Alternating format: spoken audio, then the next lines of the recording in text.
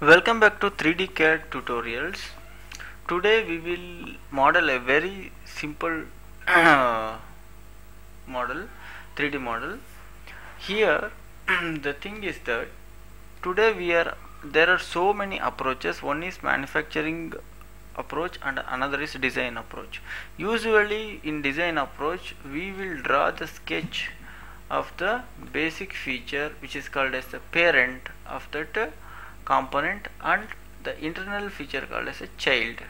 So what we will do, we will create this model by using these dimensions.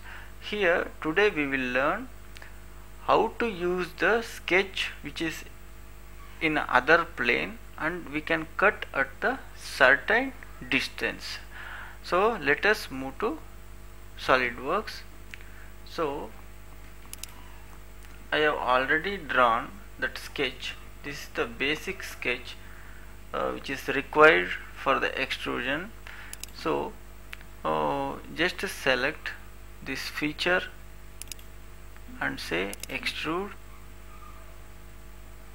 As I told in the previous exercise, select mid plane and the thickness is 45 millimeters. The thickness is 45 millimeters. Say OK.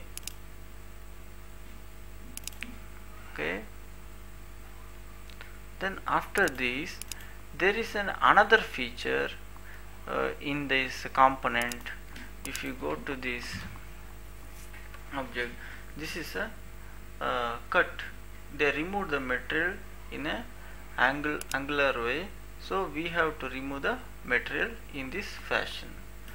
So what I will do, I will select, in first method I will select the right plane and I will draw a sketch.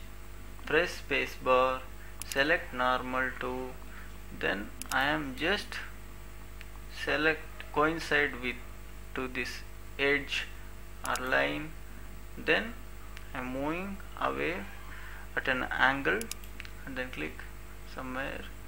It is a rough sketch what I am drawing and I am coincide the sketch with the edge and then I am closing this one. This is a closed loop. Now I can cut, but the thing is I have to maintain the dimension from this edge. This dimension is 28 millimeters. It is 28 millimeters. So once it is done, I can tell extrude cut. Extrude cut. Here I have to use mid plane. Then how much I have to cut is 15 millimeters.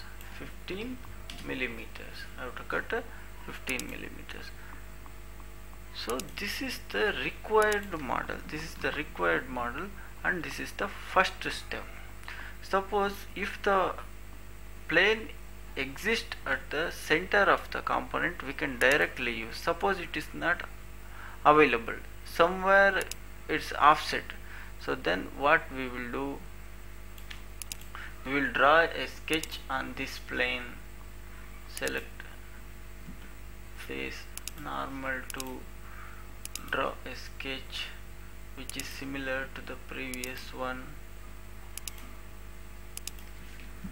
Then say this one is 28 millimeters. So now suppose I want to cut. So the thing is blind and this is 15 mm.